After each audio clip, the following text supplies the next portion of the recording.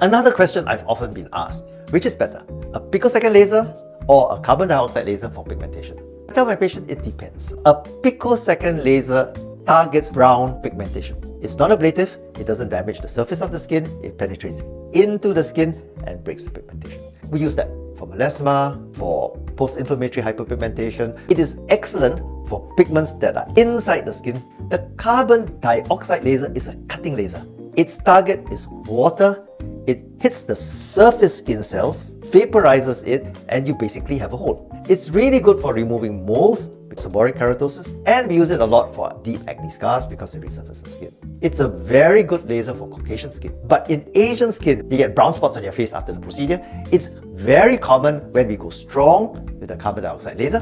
And so you get more pigmentation. So what's the point? I prefer to use a cold laser. It's called an erbium. It's much safer for Asian skin.